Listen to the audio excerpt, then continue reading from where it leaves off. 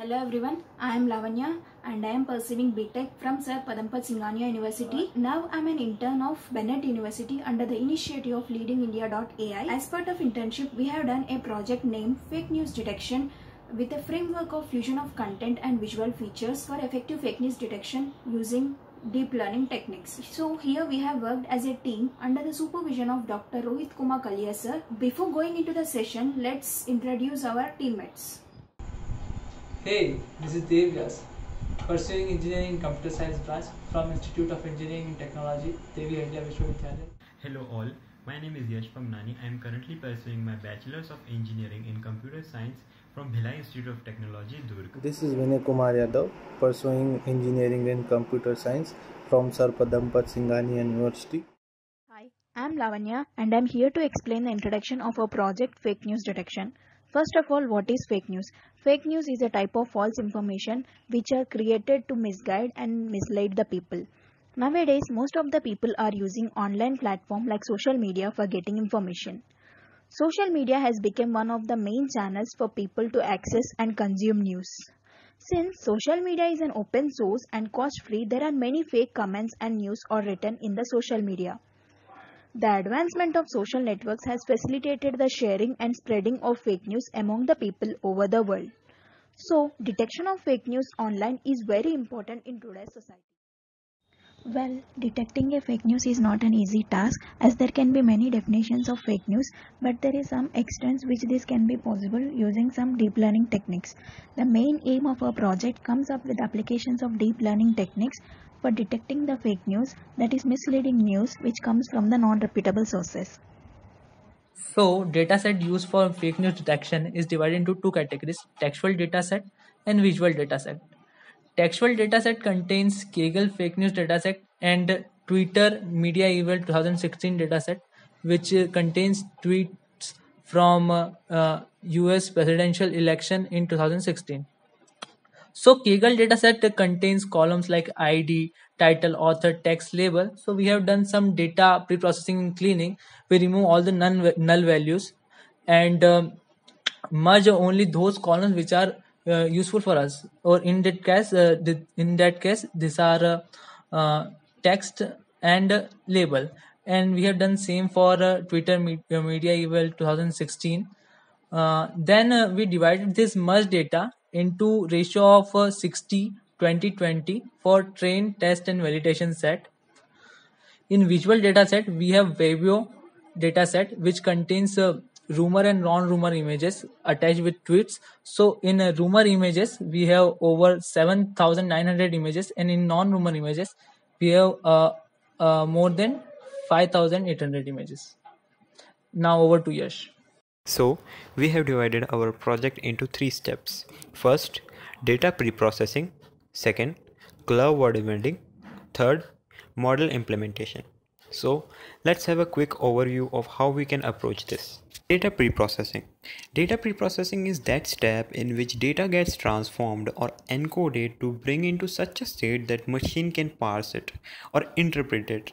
That is, the features of the data can be easily interpreted by the model. The prime steps in the data pre-processing are converting the data into lowercase, removing punctuations, tokenizations, stemming, and implementing glove word embedding. In this particular scenario, we have used glove word embedding because it gives better results as it creates a co-occurrence matrix by establishing a relationship between two words in the corpus. That is, how many times word I occurs in the context of word J. The deep learning techniques or the models which we have used are CNN, LSTM, pre-trained models like VGG16 and ResNet50 for image data to detect fake images. So in our model, first we imported all the essential libraries, then view the data set and apply data pre-processing and data cleaning to remove all the nan, not a number values and columns which are not beneficial for our model. Then we upload the data set and merge the useful text features into one attribute and append them into the list, where it gets converted into token used for word embedding. Now with the help of sklearn library, we split the dataset into train, validation and test sets. We randomly split the dataset into three for minimizing biases. Club-word embedding algorithm is used to convert the sequence of tokens into vectors. So here we come for the result achieved by using different models like CNN, LSTM.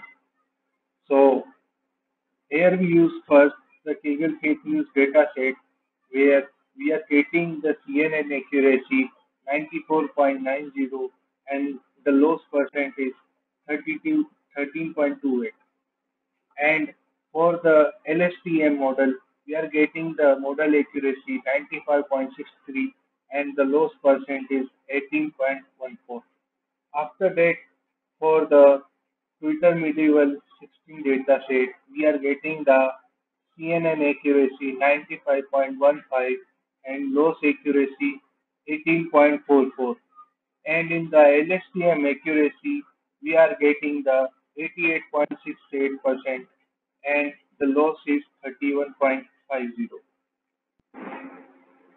Now we come for the confusion matrix for the CNN and LSTM model, where we compare the predicted and expected label so that we get the more accurate result noted through the confusion matrix, which can make us feasible about the real and the fake news. After that, we come for the result achieved using the pre-trained model VGG16 and ResNet 50. So as we can show in the VGG16 on Vivo dataset, which contains the rumor and non-rumor images, we are getting the accuracy till 96%. And on the another hand, as we can show that in the ResNet 50, we are getting the accuracy 79% and loss equivalent to 37%. Here we are including the cipher 10 also, but after that the ResNet 50 is not getting that so much accuracy we are getting using the VGG16, so that VGG16 is a better written model for our dataset classification and getting accuracy for fake news detection. After that, we came for the conclusion. As we can say that the model constructed, that is CNN convolutional neural network, deep CNN convolutional neural network, long short term LSTM, and the pre-trained model like VGG16 and ResNet gave us the better result with the good accuracy. By preparing the pre-trained model like VGG16, it gave the effective result than the convolutional neural network because of the accuracy and the hyperparameter tuning accuracy in the VGG16 pre-trained model. After that, we came for the pre-trained model VGC16 and ResNet 50, which are giving us more accuracy than the CNN model. Like we can see from the graphs, there is so much difference between the loss and the accuracy percentage ratio between the CNN and the VGG16, and our models detected and analyzes fake news from different kind of social media platform like Twitter, Facebook, and other various social media platforms. And this will this model are going to help us to reduce the confusion between the real and fake news.